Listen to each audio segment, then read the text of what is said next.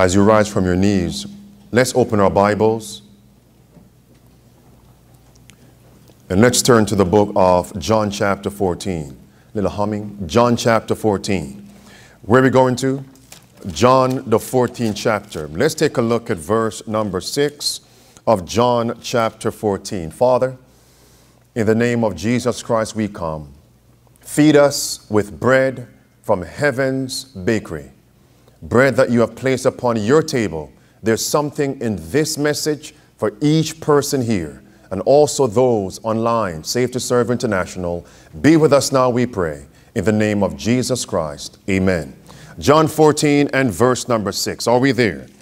Read this with me. What it says here. Jesus saith unto him, what did he say? I am the way, the truth, and the life. No man cometh unto the Father but by me. And where is this way found? Based on Psalm 77 verse 13. In the sanctuary. Let's quote that. Psalm 77 verse 13. Thy way, O Lord, is where? It's in the sanctuary. Who is so great a God as our God? Look with me. Exodus chapter 25. I am the way, the truth, and the life. Exodus 25. And that way can be found in the sanctuary. Psalm 77 and verse 13. And here we are now in Exodus 25 and verse number 8. And what did God say to Moses? Verse 8, and let them make me a sanctuary that I may dwell among them. Verse 9, according to all that I show thee after the pattern of the tabernacle and the pattern of all the instruments thereof, even so shall you make it. Let them make me a sanctuary that I may what? Dwell among them. And what is that thing that separates us from God? It's sin. So in the sanctuary, God is showing us how he wants to remove sin from us sinners and save us. And what was laid out in the tabernacle, the sanctuary, the daily ritual, the daily rites, the daily services, God was showing us through this object lesson how he wants to make us perfect in his character. What was done in the sanctuary, the temple, is what God wants to do in us. Why? 1 Corinthians chapter 6, verse 19 and verse 20. The Bible says, know you not that your bodies are what? Your bodies, if you know it, finish it. That your bodies are whose temple?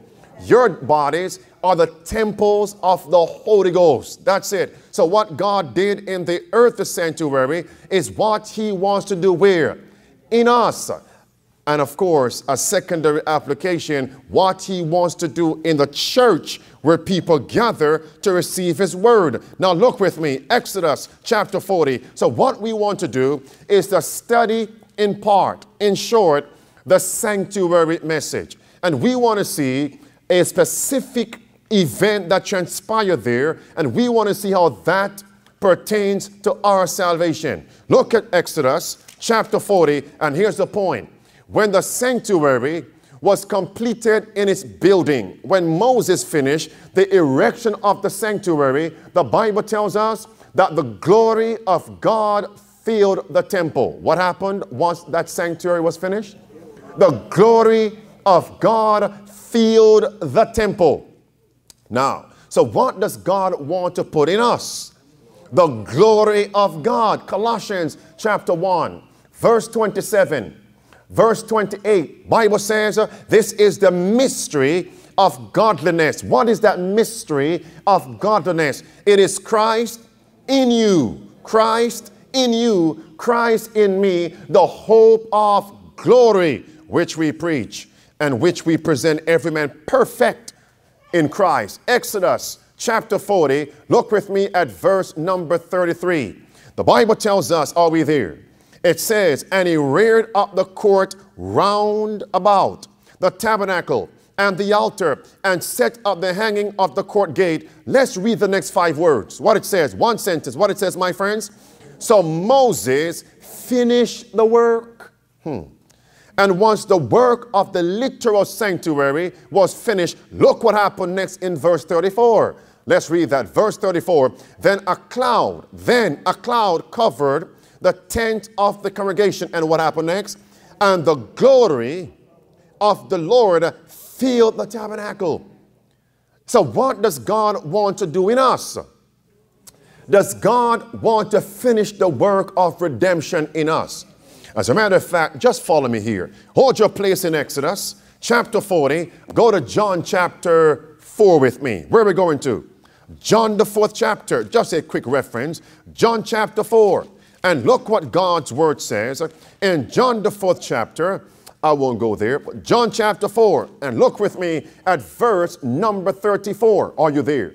It says this, Jesus saith unto them, my meat is to do the will of him that sent me. And what are the next 5 words? And to finish his work. All right. Go back with me. Exodus 40. So once the work was finished in the literal tabernacle, what happened next? The glory of God filled that literal temple. That means when the plan of salvation is completed in us, finished in us, when we have laid aside sin forever, what will God fill us with? You got it. The glory of God. Look at verse 34 again. And then a cloud covered the tent of the congregation, and the glory of the Lord filled the tabernacle. Verse 35. And Moses was not able to enter into the tent of the congregation because the what? The cloud abode thereon. Notice now, and the glory of the Lord did what, my friends? Fill the tabernacle. So once the work is completed in us, the Bible is telling us what God did in the literal tabernacle, literal sanctuary, literal temple is what he wants to do in us. If that's clear, my friends, say amen. And what is that thing? To fill us with his glory, with his character, with his presence. Look with me at Romans chapter 8. Where are we going to? Romans chapter 8. The Bible tells us whom God has called, them he justifies. And the ones who receive justification, pardon, forgiveness, them he glorifies. Here are the steps. Where are we going to? Romans chapter 8. Look with me at verse number 30. Romans 8 and verse number 30. It says this, moreover, whom he predestinate, them he also what? What's the first step in salvation? Them he called. That's the first step in salvation. Do we initiate salvation? Who does that? Who calls us? Notice, whom he calls, them he also called. Next phrase, and whom he called, them he also what? Justified. Pause right there. And what does justified mean? It means to be forgiven. It means to be pardoned. So what is God calling us to do? What must we do to be pardoned? What must we do to be forgiven? What must we do to be declared just? Confess our sins. So what is God calling us today, September 8th, to do? To confess our sins. He convicts us of sin and he calls us to confess our sins. And once we confess our sins, which means we respond to the call, what will he then do? Justify us. And once he justifies us, pardon, forgive us, what happens next? He says, then he glorifies. Verse 30, whom he called, them he also justified, and whom he justified, them he also what, my friends? Look at the screen right here. Glorified. Selected messages, book 1, page 389. The scripture quoted is Romans chapter 8, verse 29, verse 30. We just read that. Blue words from top. It says, calling and justification are not the same thing. Two separate things. Those whom he called, he justified. Calling and justification are not one and the same thing. Friends, you have to understand this. Because here at Safe to Serve, we don't preach works religion. Watch this. Calling is the drawing of the sinner to Christ. And whose work is that? And it is a work wrought by whom? The Holy Spirit. Upon the heart, convicting of sin. And what now? Inviting the person to repent. Is Christ sending us his invitation to repent right now? So must you accept and respond to this invitation? Red words. Many are confused as to what constitutes the first step in the work of salvation. What is that first step? I'll get there. Repentance is thought to be a work the sinner must do for himself in order that he may come to Christ. That's works religion. You can't repent of yourself. They think that the sinner must procure for himself a fitness in order to obtain the blessing of God's grace. But while it is true that repentance must precede forgiveness, for it is only the broken and contrite heart that is acceptable to God. Let's read those words. Yet what, my friends? Yet the sinner cannot, underscore that, yet the sinner cannot bring himself to repentance or prepare himself to come to Christ.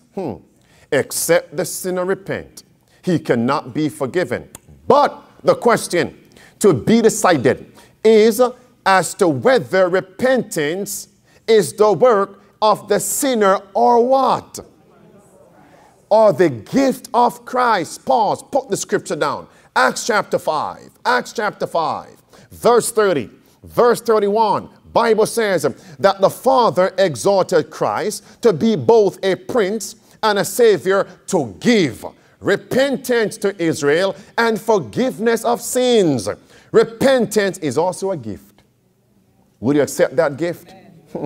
It's a gift. Get back to my screen. It says, except the sinner repent, he cannot be forgiven. But the question to be decided is as to whether repentance is the work of the sinner or what, friends? The gift of Christ. Must the sinner wait until he is filled with remorse for his sin before he can come to Christ? Oh no. Listen, the very what now? One more time. The very what, friends? The very first step. Mercy, steps to Christ. The very first step to Christ is taken through the drawing, the calling, the inviting of the Spirit of God. As man responds to this drawing, what happens next? He advances toward Christ in order that he may repent. Will you respond to Christ's invitation today? So now when he calls us and we surrender our sins, will he forgive us? Will he justify us? Will he treat us as if we never sinned? And as we continue in this experience of confessing our sins, confessing our sins, that means very, very soon Christ now can glorify us. Christ now can declare us perfect. Christ now can fill us with his power, with his spirit, with his glory. Look at this statement right here. Selected Messages, Book 1, page 366, it says, but while God can be just and yet justify the sinner through whose merits? Merits of Christ. Watch carefully. No man. How many? No man can cover his soul with the garments of Christ's righteousness while practicing known sins.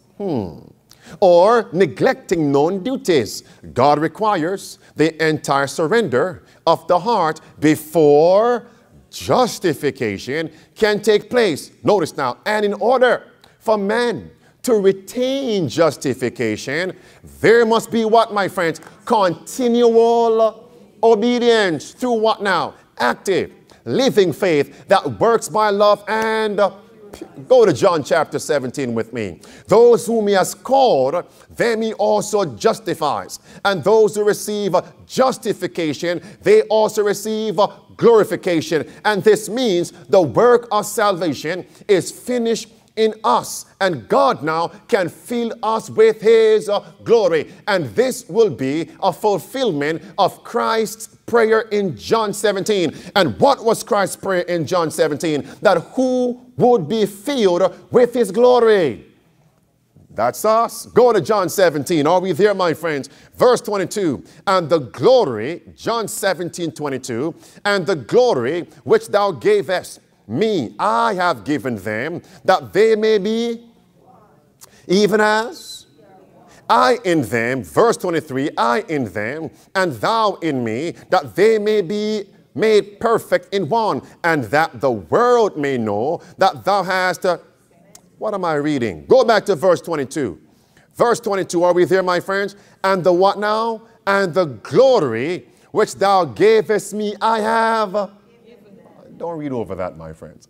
So does God want to fill us with his glory? Skip on down to verse 24. Father, it's his prayer, Father, I will that they also, whom thou hast given me, be with me where I am. For what purpose? That they may behold. Finish that. That they may behold my glory. Pause right there. And by beholding, we become what? So what must we behold, my friends? The glory of Christ. Was this a prayer of Christ? That we behold his glory? And by beholding his glory, we be changed into his image? I want to ask you a question. When you send up a prayer request to Christ Jesus, do you expect him to answer it? So when we read of a prayer of Christ, what does he expect us to do? So here is a prayer we can answer. Here is a prayer of Christ from Jesus that we can answer. What is that prayer? That we behold. That's our choice. Will you behold him today, friends? Will you go to John chapter 1? Where are we going to? John chapter 1, verse 14. And the word, and the what, friends? And the word in the beginning was the word. And the word was? And the word was? Verse 14. And the word, Jesus, was made flesh and dwelt among us. And we beheld what? That's it, friends. And we beheld his glory. Chapter 18 of the Revelation. And that's why we have such a message. In chapter 18 of the Revelation, verse number 1, the Bible tells us that God's end time people, what will they be filled with? What will they be filled with? They will be filled with the glory of God, which means then the work of salvation has been finished in their lives. Because when Moses completed the work in that tabernacle, the cloud descended, and what happened? The glory of God did fill that temple, and this is what God wants to do for us. Do you want that glory, my friends? Without it, we're lost. With it, we are saved. Do you want it, my friends? And how do we receive this practically and not me preaching some theory, abstract message? Those whom he called, finish it, he justified. And those whom he justified, finish it, you got it. Verse 1, chapter 18, verse 1, Revelation. And after these things I saw another angel come down from heaven, having great power. Let's read now. And the what now? And the earth was what? Lightened with his glory. That means the work of salvation is finished in the hearts of these people. Look with me. Habakkuk chapter 2. Where are we going to? Go to Habakkuk, my friends. That's why now we must study in a practical sense how we may receive the glory of God. And the first step, don't miss it. The first step is when God convicts us of our sins, when God convicts us of sin, that is his invitation. Pause right there. Say, somebody's wondering, have I grieved the Spirit of God? No, I don't know, because I don't know what that feels like. Do you know what it feels like? No, I don't know. But one thing is certain, that when you are convicted of sin, you haven't grieved the Spirit of God, my friends. Is that point clear? All right, get back here. Habakkuk chapter 2, Bible tells us, so now when God calls us, he says, come, surrender, and then he justifies us. Amen. And once we retain justification, keep living above sin, then by and by he will fill us with his Spirit. He will glorify us. If that's clear, say amen. Habakkuk chapter 2. Now skip on down to verse 14. Habakkuk chapter 2. Habakkuk chapter 2, verse 14. What it says, my friends. What knowledge do we need in 2018, September 8? What knowledge do we need? Verse 14. You got it. Verse 14. For the earth shall be filled with what? with the knowledge of the glory of the Lord. Did we not just read the fulfillment of this scripture in chapter 18 of the Revelation? And the earth was lightened with his glory. Habakkuk, go down to verse. No, I can't spend much time there. Go with me. Second Chronicles. No, come back here. No, don't leave. Come on. Don't leave. It's so sweet, my friends. Don't leave it. Have you ever drank something very nutritious and you were about to put it down and you put it back to your head? Here it is. Habakkuk chapter 2, verse 14. For the earth shall be filled with the what, friends? The knowledge of the glory of the Lord. What must we begin to do practically? Go to verse 2. Chapter 2, verse 2. And the Lord answered me and said, what must we do, friends, so the knowledge of the glory of God may fill us? Write the vision. Praise God. It's time to write some articles. What do you say? And as you write the articles on how people may receive knowledge of the glory of God, then we can preach what we write. Come here. And as we preach what we write, then others who hear it and read may also run to evangelize. And so the world, individuals, may be filled with what? Finish that. Verse 2. And the Lord answered me and said, write the vision and make it plain upon tables, that he may again run that what?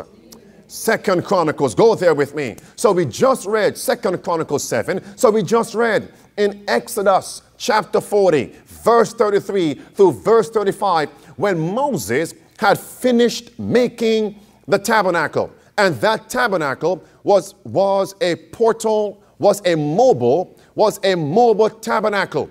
And once the mobile, which means they could break it down and later on re-erect it. Make sense now? So when Moses finished the mobile tabernacle, what filled that place? The glory of God. Now we come to Solomon's temple. When Solomon erected the stationary now, with brick and mortar and steel and gold and such like. Amen. When he established the stationary temple, the Bible says when Solomon finished making that temple, what happened next? The glory of God filled the temple. So what we want to do now is to study the prayer of Solomon. Because when Solomon made the temple and finished it, the glory of God didn't then fill the temple. It was after Solomon prayed. So we want to study Solomon's prayer. Are we together, my friends? And by analyzing, and then we can synthesize that prayer and apply it to our lives and see what God is saying to us. Then we can learn in a practical manner how we may be filled with the glory of God. Second Chronicles chapter 7. Look at verse 1. Bible says, now when Solomon had made, are we there? Now when Solomon had made an end of, underscore that, friend. It's going to be a golden thread this morning here. And when Solomon had made an end of praying, Bible says the fire came down from heaven and consumed the burnt offering and the sacrifices. Let's read now, last phrase. And the glory of the Lord, what, my friends, filled the house. Mercy. So what caused the glory of God to fill the house? Two things. The temple was finished and Solomon. Something is in that prayer for us. Do you want to see it, my friends? So go back now to 2 Chronicles 6. Put down the scripture.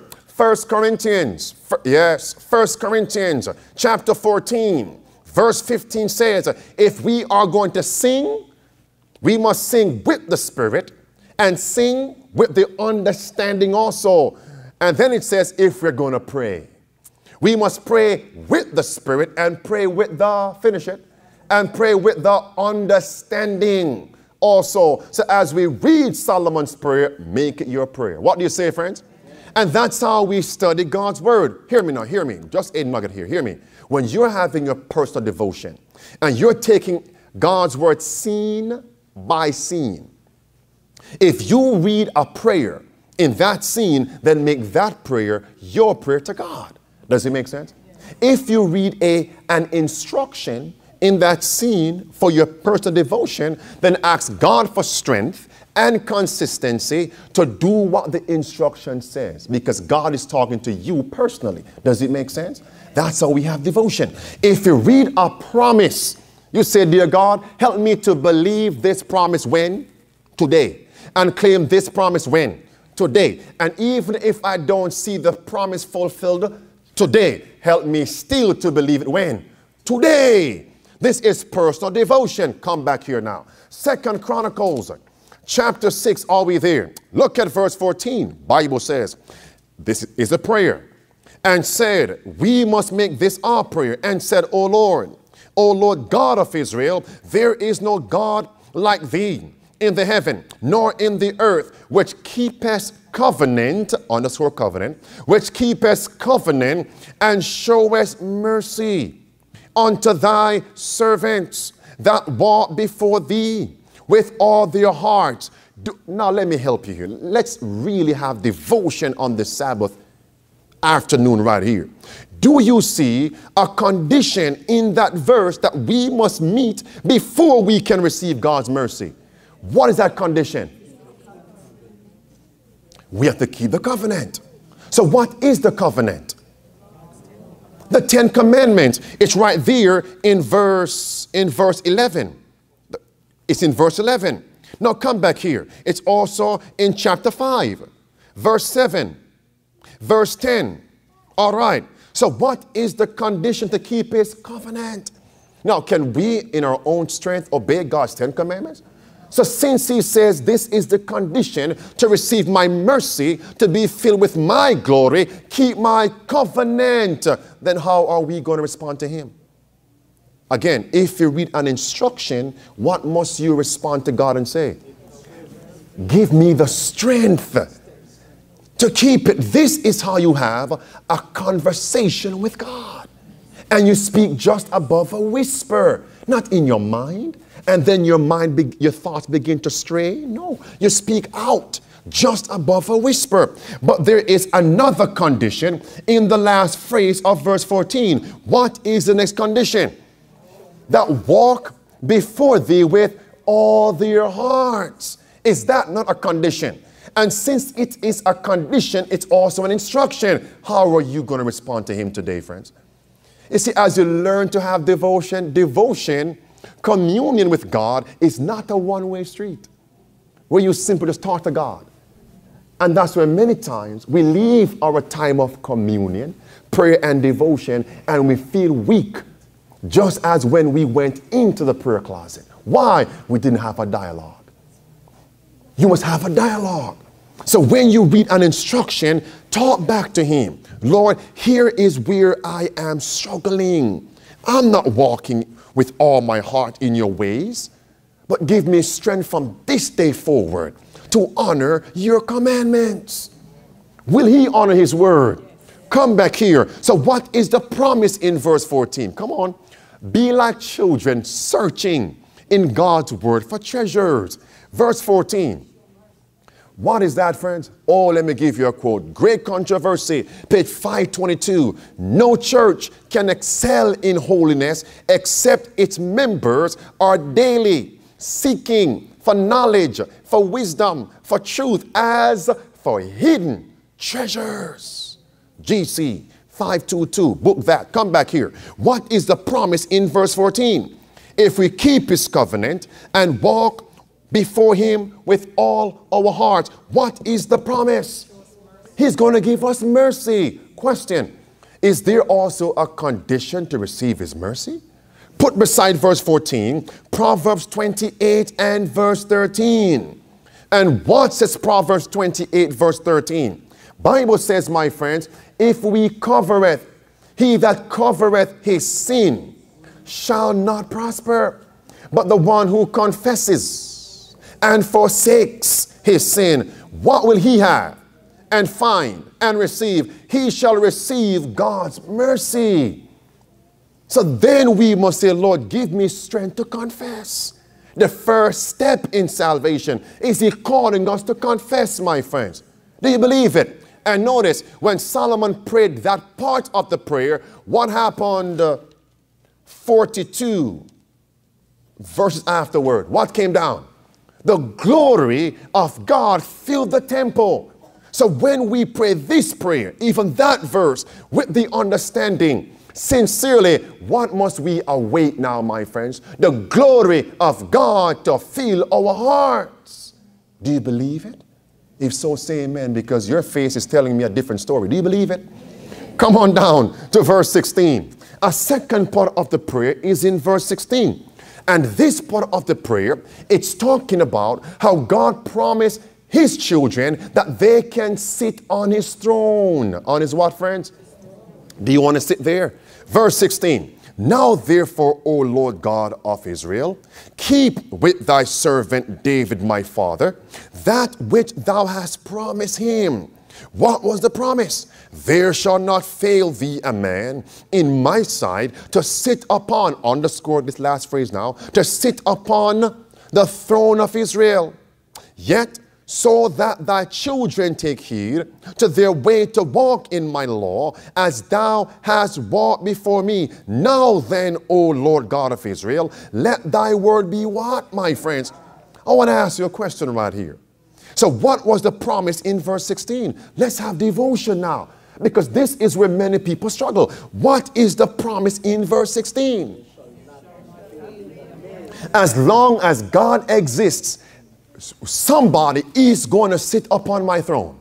Now, of course, contextually, it's talking about the literal people of Israel. There will be a king there, right? But for our application, which throne would Christ promise us to sit on? His Father's throne. So what scripture comes to mind now? Revelation chapter 3 and verse 21. Now, is there a condition there in verse 21? To him that overcometh will I grant, it's a gift, to sit with me in my Father's throne, as I also overcame and am set down with my Father in his throne. So what is the condition to receive this promise? You're not talking to me. We have to overcome. So how would you respond then? Because you see the promise, but you see a condition. Talk to me, friends. How would you then respond? Lord, give me. Give me. That's it. And what's in verse 20 of chapter 3 of the Revelation? Another condition. Behold, I stand at the door and I knock. If any man hear my voice and open that door, I will, and he with. Oh, my friends. So what is the condition then for you and me to sit on his throne? So how are you going to respond today, my friends? Lord, here am I, weak, a failure, but today I want to sit with you in your throne. Give me power to overcome. Volume 1, Testimonies, page 143, I saw that many have so much rubbish piled up at the doors of their hearts. Some have difficulties between themselves and their brethren to remove. Others have evil tempers, selfish, covetousness to remove before they can get the door open. Others have rolled the world before the doors of their hearts, which bars the door. All this rubbish must be taken away so the door can be open to welcome the Savior in. So what's barring him from coming in, friends? What do we have behind the door? Rubbish. And what is called rubbish? Evil tempers, selfishness, covetousness. Is God saying, no, examine your heart now, friends? Animosity, grudge and jealousy between you and that person, hatred, malice, unforgiveness. You got to remove that stuff, friends. So what will you say to God right now? Come on down here. Verse number, amen, you got it. We're having devotion. Verse 19, it says now, and verse 19 is a third part in the prayer. And in verse 19, God promised to put his name in that temple. Now I want to ask you a question. Where does God really want to put his name? In a building? On the wall? Come here, verse 19. He's still praying. Have respect, therefore, to the prayer of thy servant and to his supplication, O Lord my God, to hearken unto the cry and the prayer which thy servant prayeth before thee. Verse 20, everybody, let's read now. That thine eyes may be open upon this house. How often? Day and night, upon the place whereof thou hast said that thou wouldest do what, my friends? Put thy name there. Contextually, it's talking about a building. But remember, the building was always an object lesson to what God wants to do where? In this tabernacle, in this body temple, in this sanctuary, the body. And where does God want to put his name? On our foot? In our fingers? Where, my friends? And what text comes to mind now? Revelation 14 verse 1. And after these things I saw how many? I saw the Lamb. He stood upon Mount Zion, and with him how many? 144,000, having the Father's name written in their. Oh, my friends, is that a promise? And notice, is there a condition to have that promise fulfilled? God's name is in your forehead. What is that promise? It's in chapter 14 of the Revelation. Put down verse 4 now and verse 5. The Bible says, those who will receive the Father's name, his character. Now, is character glory? Is character glory? Yes. Those who receive God's glory, Bible says they must follow the Lamb whithersoever he goes. So is that not a condition? And as a condition, is that not an instruction? So how would you respond today to God? To be filled with his glory, you must follow him whithersoever he goes. How would you respond to him now? I'm not hearing you. Now, what song would you turn to in your hymnal now? About following him. About following him. Come on. I will follow thee, my Savior, wheresoever my lot may be. Where thou goest, I will follow. Yea, my Lord, by thy grace. Do you see it now? Not in my strength, nor your strength. By thy grace, what now? I will follow thee. That's devotion. You push back, you grab your hymnal, you start singing those songs. And I love this one, all the way, if you don't finish it. All the way, that's devotion, my friends. And when you leave your prayer closet, you feel and have strength in Jesus. And all you're doing now is awaiting the glory of God to be poured out. And you will become a fit vessel. Because you don't know when it's going to be poured out. Just prepare your heart. How often? Daily, my friends. And you cannot be mingling with the daughters. You must be found as virgins, not committing fornication with the apostate Babylonian churches. So what must you now say, friends? How will you now respond to God? Come on down to verse 26. Verse 26 is another part of the prayer. And once you pray this with the understanding, you can become recipients to receive the glory of God. Verse 26 says, a time is going to come when there will be no rain. But if you pray this prayer sincerely, God is going to send the rain. I want to ask you a question. Who is the rain a symbol of in the Bible? It is the Holy Spirit. And when the Bible says the earth will be lightened with his glory, who is going to fill us? The Holy Spirit of God, my friends. Look at verse 26. It says, where am I? Verse 26, when the heaven is shut up and there is no rain, because they have sinned against thee, yet, if they pray toward this place, and what now? And confess thy name, and turn from their sin. Verse 27, let's all read now. Then do what now? Then hear thou from heaven, and what? And forgive the sin of thy servants, and of thy people Israel, when thou hast taught them the good way. Pause right there. So what is the promise in those two verses? What's the promise, friends? What's the promise, friends? What will he send upon us, my friends? The rain. Former rain and latter rain. But is there a condition to receive it? Oh, what is that condition, my friends? If we confess our sins and turn from it. When you pray this prayer, with the understanding also, all you're saying, Lord, when you're ready, you send the glory. Just prepare me daily. What do you say, my friends? And the rain will come. Oh, beloved, we must expect the rain daily. What do you say, my friends? This is the rain. In a practical sense, this is how we prepare ourselves for the latter rain. The glory of God, because many are preaching the latter rain message only as some abstract theory.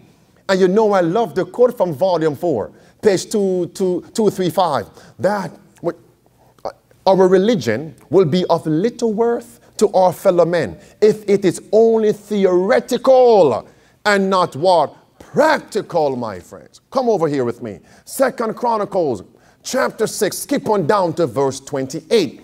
Is there anyone here going through dearth?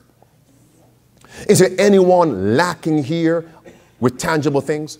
Anyone here going through sickness? I have something for you here. I have a slice of bread from heaven's bakery. And if you pray this prayer with the understanding also, guess what? The glory of God is coming. The benefits of God is coming. Glory, benefits. The blessings of God is coming, friends. Look at verse 28. It says, if there be what in the land? Now remember now, pause. Remember now, they were to pray towards Solomon's temple in Jerusalem, right? But notice now, after Christ came to the earth and said on the cross when he expired, it is finished. That means the work on the earth is what? Finished. Where is Christ now? In the most holy place of the heavenly sanctuary. So where are we now to direct our prayers? That temple, not some earthly building. You know, friends, I was doing some missionary work one day, and I said to a group of young men, let's pray now. And the person actually took out this compass. And he wanted to find which way east was, because he wants to pray towards Jerusalem. Is there any temple over there? And even if they try to rebuild a temple, which temple must we pray to? You get the point. Come to verse 28. It says, if there be dearth in the land, if there be what? Pestilence, if there be what? Blasting or mildew or locusts. What do locusts eat? Green shrubs. So here you are planting, and the locusts and insects come and eat that thing. How do you feel? How many of you have lost your job? Your hours have been cut, been laid off. Your business, your job is not turning over as you would like to. This is your prayer.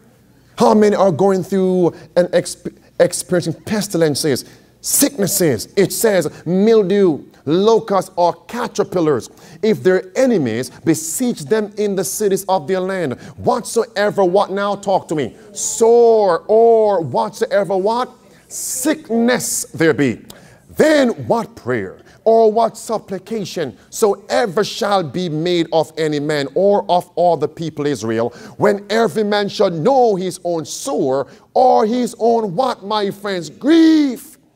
If they turn and pray, what's in verse 30? Then do what? Hear from where? Heaven, thy dwelling place, and forgive them, and render unto every man according unto all his ways. My friends, will you be a recipient of God's glory, of God's blessings, of God's healing, of God's temporal provisions? But notice verse 28 about dearth, desolation, losing your job, temporal degradation and emptiness, sickness. This verse did not precede verse 14. It's as you surrender along the way Then in your prayers now, you can say, no, Lord, I come to my temporal needs. You missed that. Many times when people pray, they jump to, oh, Lord, I'm sick. Oh, Lord, I've been laid off. Oh, Lord, oh, Lord, oh, Lord. When God is saying, I want your heart. Because if you die without a job and you die without me, you die lost. But if you die in me without a job, you die saved. That's it. And many of us are like the thief on the cross who was lost. That thief who was lost, all on his mind was, take me down. I'm feeling too much pain. I'm going through too much grief. Take me down. But the other thief said what? Lord, remember me. Lord, meaning I'm surrendering. Remember me when thou comest in thy kingdom. Today, based on this confession, when I come, you're going to be there. You're going to be there, my friends. So the question is, what is foremost in our minds? Skip on down with me. That was verse 31. Skip on down with me to verse 32. Moreover, concerning whom? That means if you were not born a Jew, can a stranger also claim the same promises? Is this food for your soul? Come on down. I won't read that. That's verse 32 and verse 33. Note this now. Verse 34 through verse 36, it's talking about evangelism. As you're going to do evangelism, God is saying, if you pray this prayer with understanding, He says you shall see the glory of God, the miraculous blessings of God as you seek to win souls. Come on down with me now to verse number 40. Now, verse 40 now is very beautiful because verse 40 through verse 42 is the last part of the prayer. Is the what, my friends? Now, you must focus now because in this next chapter, chapter 7, verse 1, that is where you see Solomon ending his prayer and what came down and filled the temple. The glory of God filled that temple. So let's focus on the last part of the prayer. Do you know what it says? The last thing Solomon said was this: Lord, come on now, enter into the place of your rest. So Solomon was saying, Lord, I have done the physical work. Now I want your presence in this building. Now, what must be our prayer now? Lord, I have surrendered. Lord, you called me. Now I have come. I have confessed my sins. You have declared me just by faith. Now come and fill me. Will you make that your prayer, my friends? Look at verse 40. Now, my God, let I beseech thee, thine eyes be open, and let thine ears be attent unto the prayer that is made where? Verse 41. Now, therefore, arise, O Lord God, and come where?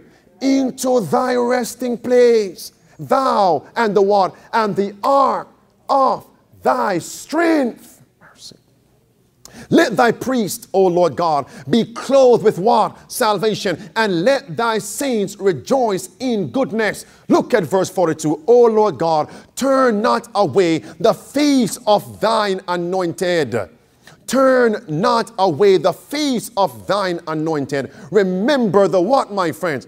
Go back to verse 31. So where must we ask God to come in? So can we now pause and say, Lord, come into my heart? You're having devotion now. Come into my heart, Lord Jesus. Come in when? Today. How long? How long? Because I'm praying. Come in, I pray. Come into my heart, Lord Jesus. And when we pray this prayer, we are preparing ourselves to receive what? The outpouring of the latter rain, the glory of God. Now come back to verse 41. Do you see right here any instruction there? What is Solomon praying? Thou come into thy resting place, thou, you, and the what? And the ark of thy strength. So what has God promised to bring into this building? The ark of his? Okay, so what is God promising he will give to us? Who wants God's strength? So must you pray it? So since it's a promise, when must we believe it? So how would you respond to God? Help me to believe this promise. You will bring in your strength if I ask you to come in. If I give you the invitation. If I welcome you in, you'll come and bring what? Strength. Isaiah 45, verse 24. Surely shall one say, in the Lord have I righteousness. In the Lord have I strength. Isaiah 45, 24. Will you say it, my friends? Come on down here. Then it says now, is Solomon still praying, my friends? Let thy priests, O Lord God, be clothed with what? Wait a minute now. What is God saying here? Who are the priests today? Dear God, let the preacher start preaching present truth, please, dear God. That's an external application. Let's come internally now. So who are the priests now? That must be clothed with salvation if this was your devotional reading. How would you personalize this? We are the kingdom of priests. You are a chosen, a royal priesthood, a peculiar. You get the point. So what must you pray now that God may do for you that day? Clothe me with what? And when he prayed that, what happened in the next verse of chapter 7? The glory of God did what, my friends? So what must we expect? Are we seeing this, my friends? Come on down. What's the last phrase in verse 41? And let thy whom? And let thy saints do what? Rejoice in goodness. This is how the man closed his prayer. So he went in, maybe sorrowful and burdened, but how did he exit the prayer closet? So how must you exit your prayer time with God? Let thy servant, who are the saints now? Let us rejoice now. Rejoice in goodness. We're having devotion, my friends. What do you say? May I give you a scripture? Hold your place in 2 Chronicles 7. Go to Acts 7.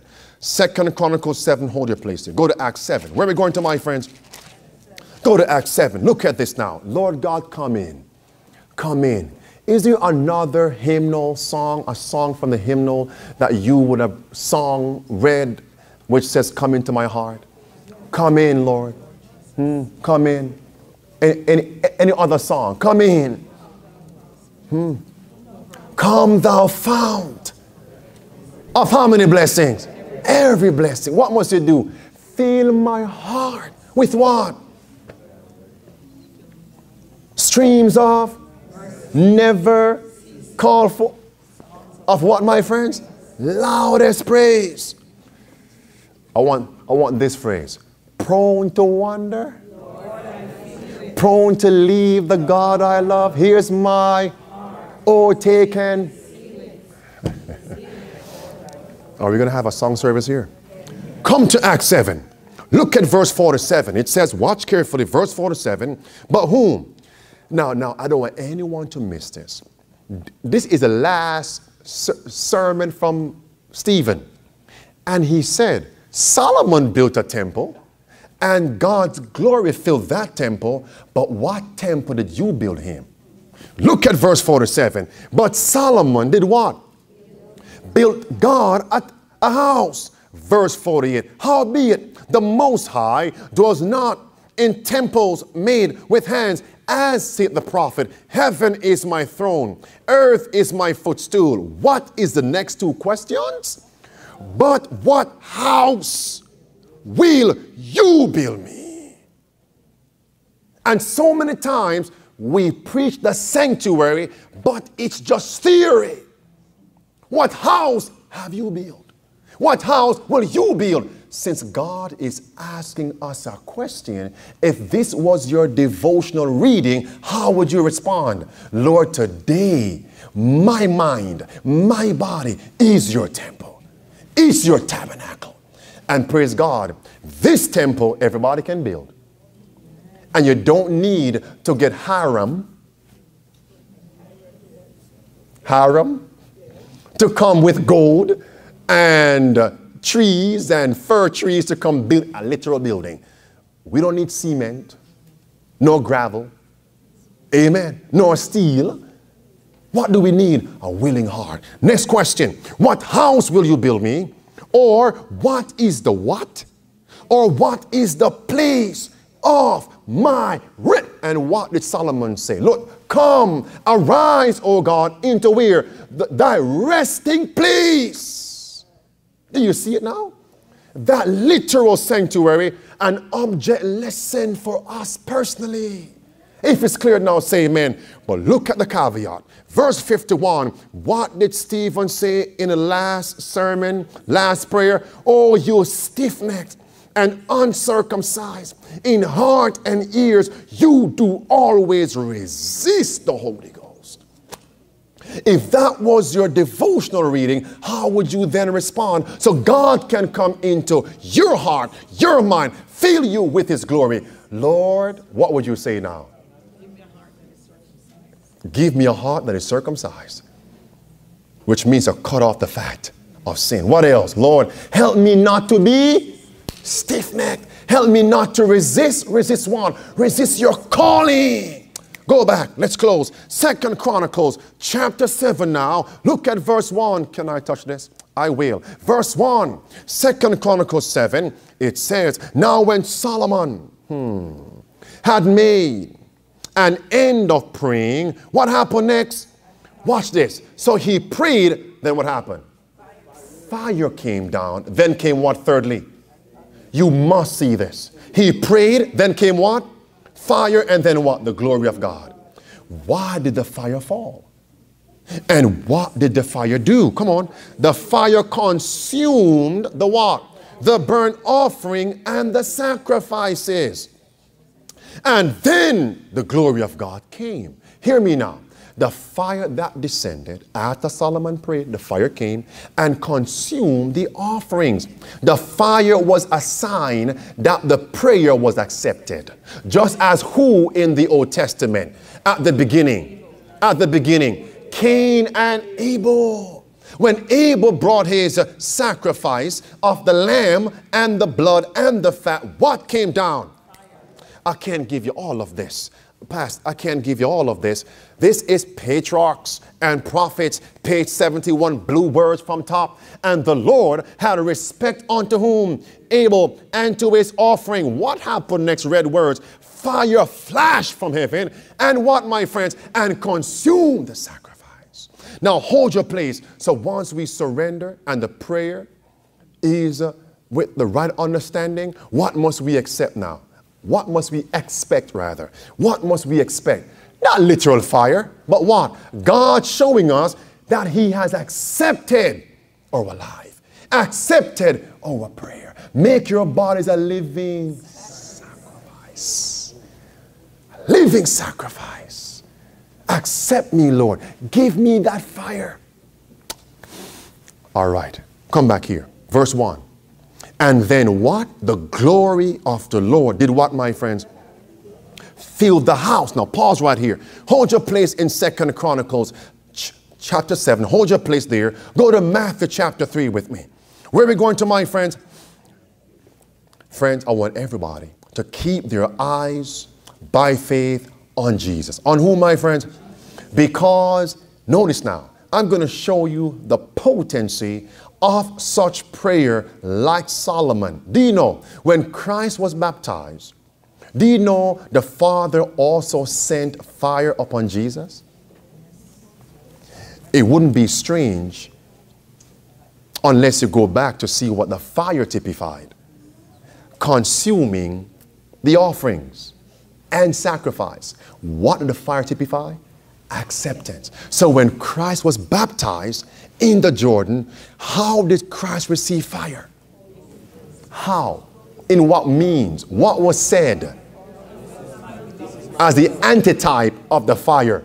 This is my beloved Son in whom I am well pleased. Did he receive fire? And did he receive glory? Look at this, friends. Watch this. Friends, when I read this, I just said, Lord, you're so good. Desire of ages, page 112. Watch carefully. First sentence. Never before have the angels listened to what? Such a prayer. Many of us say, I want the latter rain. I want to be filled with God's glory. But we don't have a consistent prayer life.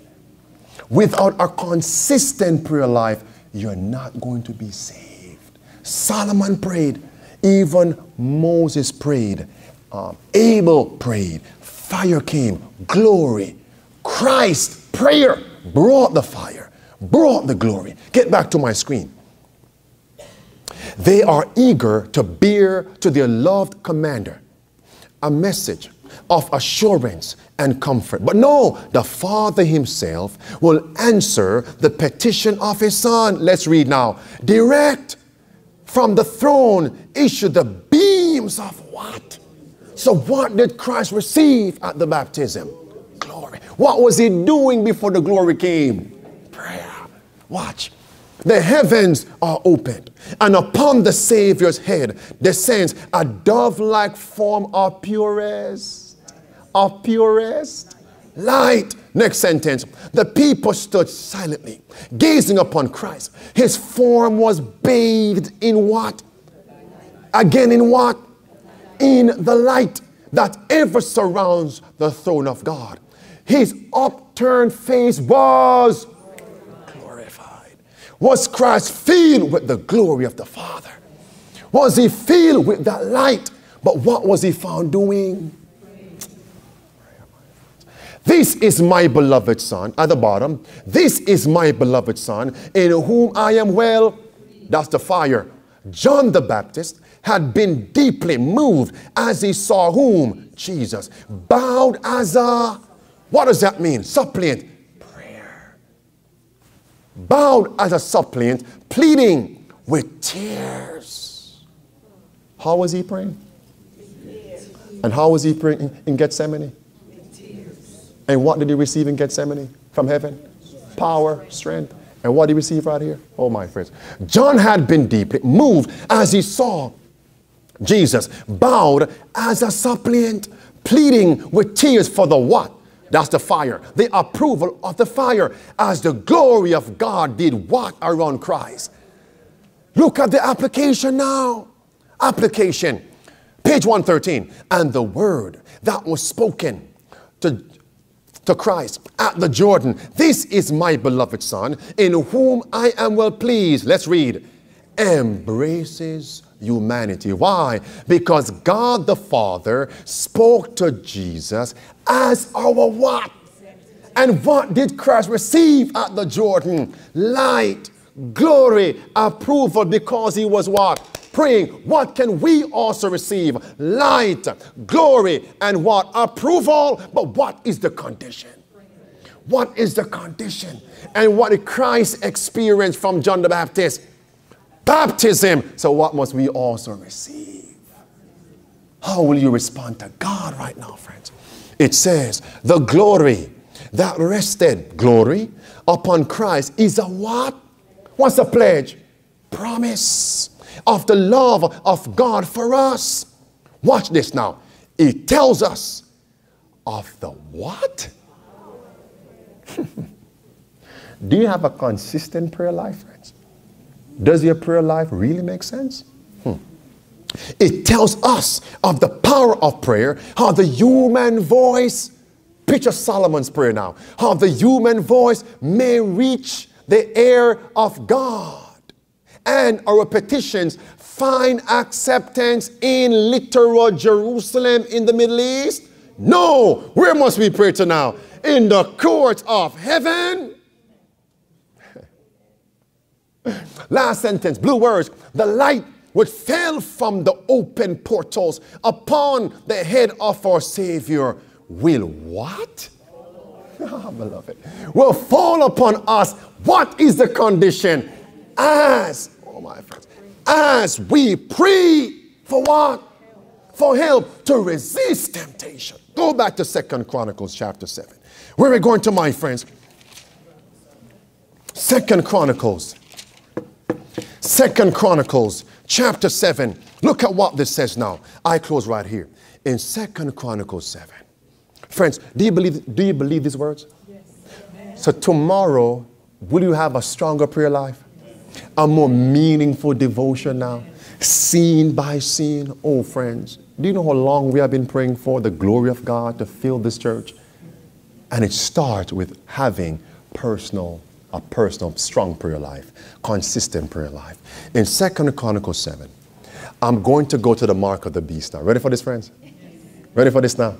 You sure? Look at this. 2 Chronicles 7. So verse 1, the glory of God did what? Fill the house. Look at verse 2. Verse 2. And the priest, let's read, and the priest could not enter into the house of the Lord. Why? Because the glory of the Lord had what? Filled the Lord's house. Talk with me. Talk to me. Where was this house that God's glory filled? So much so the priest couldn't go in to minister. Where was this temple? It's Solomon's temple. Will this be fulfilled in heaven? Go to Revelation 15. Where are we going to, friends? Go there with me. Chapter 15. I'm going there. Mark of the beast. Go there now. Chapter 15. Look at verse 7. Are we there, friends? Verse 7. And one of the four beasts gave unto the seven angels. What now? Come on, what? 7 golden vials full of what? The underscore wrath of God. Full of the wrath of God, who liveth forever and ever. Verse 8. And the temple was filled with smoke from what? From the glory of God and from his power, and no man was able to enter into that temple till what? The 7 plagues of the 7 angels were fulfilled. So will this find its antitype? The glory of God fill the temple, and no man can enter it. Why? Which man can enter now? Jesus. And when he no longer goes in, it's because what has closed? Probation. And what is now being poured out? The 7 last plagues. Verse 7 calls it the wrath of God. What text come to mind now? Wrath of God. Mark of the beast. If any man worship the beast and his image, and receive his mark in his forehead, in his right hand, the same shall drink of the wine of the, finish it, wrath of God. That means the mark of the beast, Christ says, is connected to the temple of God being so filled. Probation closes and the plagues are being poured out. Is the mark of the beast near? So what must we be filled with before that temple is filled? What a connection. What must we be filled with before the heavenly sanctuary is filled and Christ no longer goes in? Close probation, the 7 last plagues are poured out. What must we be filled with? Glory of God. And what's the first step? Now, wait a minute. Let me make sure nobody missed this. With what must we pray? With what must we pray? With what must we pray? The prayer of faith is what saves. And faith cometh by hearing by the word of God. That's how you pray. Scene by scene. You put yourself in that scene. Come here, friends. Let me see something. Let me see something. Look at this right here.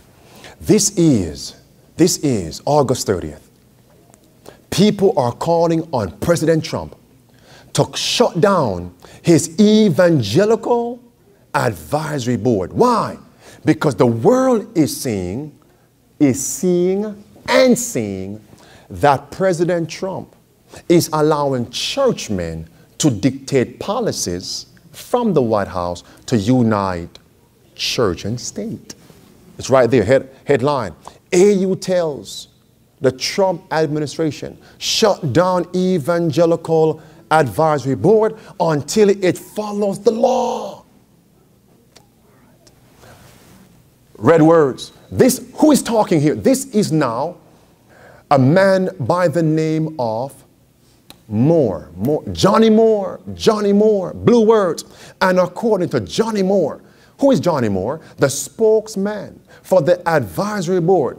He says it has this board of churchmen, a pretty significant hand in what? Directing or affecting administration policy. Write down great controversy. Page 444, GC 444. And GC 445, we are here, my friends. Watch this. Moore has identified, quote, a long list of progress the advisory board of evangelicals has made with the administration on what things? Watch. On policy, on personal decisions, particularly affecting religious liberty. Who else? Judges. Can you see what's happening here? Who, by the way, is Johnny Moore? He is what? The spokesperson for Trump's evangelical advisory board. You don't see him here in this picture, but here he is on the left shoulder of Trump. What is he all about, by the way? He's the one who is saying, red words, Johnny Moore asked Pope Francis for a meeting of Catholic and evangelical leaders to take place how? Quickly. It's in this moment of ongoing persecution, political division, and global conflict that we have also witnessed efforts to divide. We don't want that division, he says. Blue words. Must I give you the blue words right here? I'll give it to you. Last sentence. Moore said he reached out to Pope Francis because of the Pope's reputation as a what? Bridge builder. Wait a minute now. So who is reaching out to clasp whose hand? Protestants clasping the hand of the papacy. That's great controversy, page 588. 588. When you see this, she says, a Sunday law is near. All right, you could read that. Won't spend much time there. Red words in the middle. It says, same Johnny Moore, in efforts. Yes, in efforts, that's it, yes. In efforts to mend the wounds, mend what? To mend the wounds of the evangelical Catholic relationship. Johnny Moore has requested a what? And who is Johnny Moore? The spokesperson for the Evangelical Advisory Board to President Trump. No wonder you see how Trump is now defending the Pope. Come on down here. Blue words, last sentence. Johnny Moore, when evangelicals and Catholics work together, great things happen. Yeah, that's true. And based on prophecy, what great thing will happen? Persecution. What is steaming and boiling on the media pot and the media stove? What's bubbling in Congress right now? The confirmation hearing of B.Kavanaugh. All right. Do you know why this is significant? Because Sister White says, in order for America to speak as a dragon, a nation speaks through two of her branches. How many do we have? We have three branches. What are they? Legislative, that's Congress. Executive, that's the White House. And judicial, that's SCOTUS, Supreme Court. And how does a nation speak?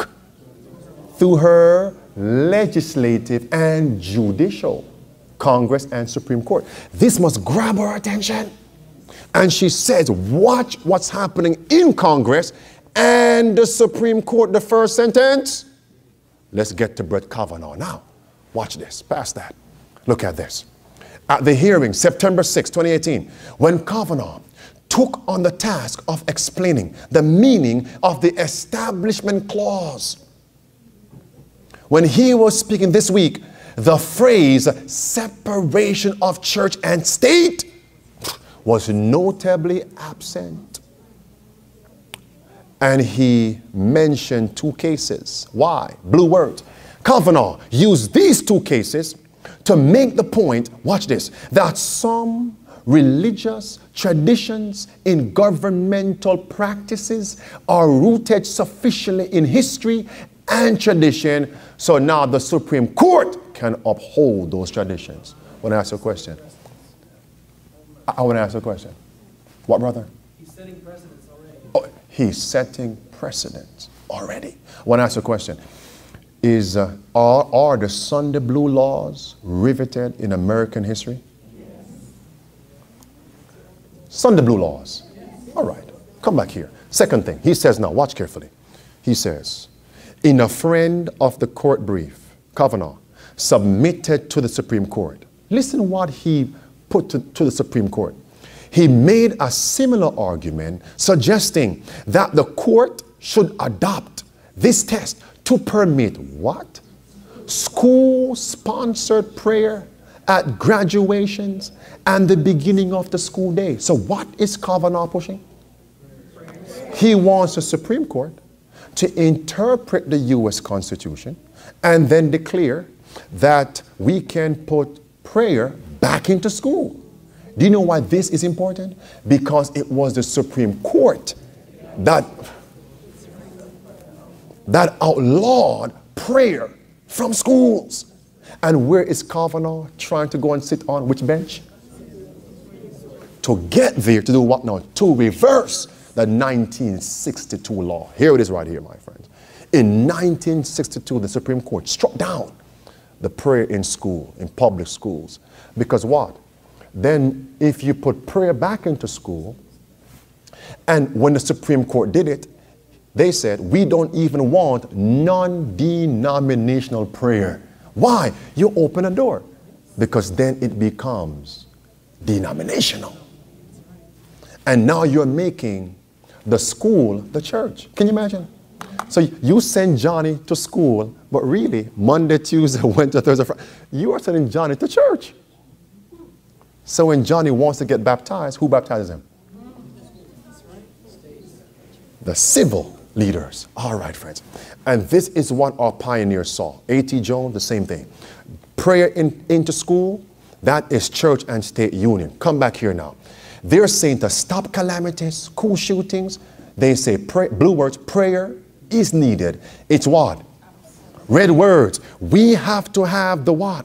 We have to have the spiritual side that made America great. What was and still is Trump's slogan? Make America great again. Well, now the evangelicals are saying we need a spiritual side to that. And what is that? To bring what? Prayer back into school, blue words. We are asking other spiritual leaders to join us in our attempt to go forward and remove that law, red words. We believe that the solution, the answer is what? Prayer in our schools. Listen what Sister White says. This brought chills to my body. Blue words bottom. Philadelphia and other important places should be worked. Evangelists should be finding their way into where? All the places where what, friends? Where the minds of men are agitated over what? The question of Sunday legislation and of the teaching of religion in the public schools. And then she says, it is the neglect of Seventh-day Adventists to improve these providential opportunities to present what? The truth that burdens my heart and keeps me awake night after night. So when we see this issue surrounding B.Kavanaugh, it must awaken us to evangelize, friends. Past that. Come back here. Come back here. Look at this. This is Dianne Feinstein. And she was literally drilling B.Kavanaugh. September 6th. Blue words. Dianne Feinstein noted that B.Kavanaugh, red words, was the point person of George Walker Bush's faith-based initiative. You have to wake up here, friends.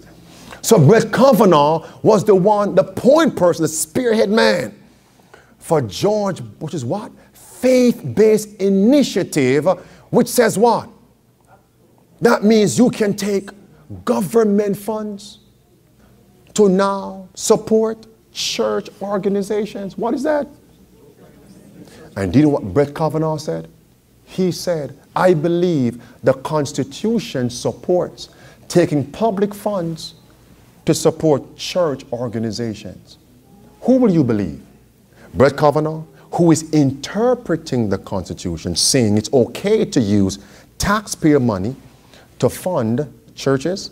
Or will you believe the one who fathered and authored the Constitution, comma, Bill of Rights, who said, Madison, who said, James Madison, who said, you cannot use taxpayer money, civil government money, to fund church organizations? Who will you believe? James Madison, who wrote the document and told you it cannot support this movement, taxpayer money, to fund church organizations? Or will you believe B.Kavanaugh? Who will you believe? Last sentence. Instead, blue words, instead, B.Kavanaugh claimed that this is September 6th. B.Kavanaugh said that he believes the Constitution may require what? The government to fund religious programs. Here's James Madison, who says it cannot be done. Red words, cannot be done. Past that. And what is Trump pushing? Allowing, watch carefully, government funding for faith-based organizations. All right. Notice now, Supreme Court rules that states can fund churches with financial aid. And the world said, bottom section, the word said, SCOTUS reduced the wall of separation between church and state. Monday, when it says, oh, states cannot refuse all monetary aid to churches. The world can see and discern. Adventists, most of us can only see, but we lack discernment. Lack discernment. That was one president, former Madison. Let's come to a second witness in a man called John Fitzgerald Kennedy. Listen what he says. 2 lines. I believe in an America where the separation of church and state is absolute, blue words following, where no church or church school is granted any public funds. So what does Trump stand for? A removal of church and states. That's separation. B.Kavanaugh, likewise. Unite church and state. Come here now. Past that. And Trump has moved the faith-based group into the White House. Past that. Now, friends, Dwayne, oh, I need volume. Pardon me, preacher. We got volume there. I'm going to close right here. One video. It's about a minute. This is a video from a person by the name of Rick Warren. Rick Warren, purpose-driven life, purpose-driven church, etc. Right? Saddleback Church on the West Coast there. Okay, come over here now. When George Walker Bush launched the faith-based initiative, when government money can support church entities, on the church side, it was Rick Warren that was championing this move. Obama came afterward and strengthened the faith-based initiative. Now we have Trump doing the very same thing, 3 presidents. So this is not partisan. It's not Republican or no. It's prophetic. Church and state confederacy. Watch. In this clip, you're going to see now Rick Warren. Does anyone know who Melinda Gates is? Who is she? Bill Gates' wife, okay? And all the leaders of nations who are saying, we want the government to use churches as the places to distribute services. Think about that. If the government is using churches to distribute services, then will one day come where the churches say now, we got these from the government, but as the churches, if you don't subscribe to our tenets of faith, our dogmas, our policies, our teachings, when that means you cannot receive these services. Is that day coming? Yes. Are we one step closer? And this is in the kernel and the crux of the faith-based initiative. Government using churches to distribute services. Verse, we can't buy or sell except we receive the mark of the beast. And we worship the image of the beast. Watch carefully. Look at this. Rick Warren. There you have Obama pushing the same faith-based initiative that B.Kavanaugh was the what now? The point person. Look at this now. Ready? And mosque. I'll end with this story. In last December, I was asked by President Bush to be the closing speaker at the Global Summit on Malaria. And I said, I want to just show you why we cannot eliminate malaria, much less any other problem, without houses of worship. Let me just show you one example. And so I said, I'll show you 3 slides. And I put up the first PowerPoint slide, and it was a slide of Western Rwanda. I said, there are 700,000 people in this province. Here are the 3 hospitals, and I pointed them out on the map. Only 3 hospitals for 700,000 people. It's a 2 days walk to any hospital. That means if you get sick, you got to walk over mountains for 2 days. 2 of those hospitals are faith-based, and 1 of them is secular. It's government-based. So you can even have 2/3 of that without, faith. And then I said, let me show you this. And I showed them the 18 clinics in the Western province. And I said, it's still a day's walk to any of these clinics. And some of those clinics means I've just got a bottle of aspirin on the shelf. That's it. 16 of those clinics were faith-based, actually church-based, and 2 of them were government-based. Then I said, watch this. And I threw up a map with dots all over the map, dot, dot, dot, dot, dot, dot, dot, dot, dot, dot, dot, dot, dot, everywhere. I said, here are the 726 churches in this province. If you're sick, let's say you have AIDS, where would you like to get your ARVs? After it was over, Melinda Gates came up to me, she says, I get it, Rick. Houses of worship are the distribution center for all we need to do. And that's what we need to partner on. Thank you. So if the government makes the churches the distribution center, then the churches become the image of the beast is formed now. And what did they tell you? Were you not the one preaching against this system? Now it may start off affecting those who are paupers. Who are paupers? Those, it's more than poor. Those who depend on government assistance.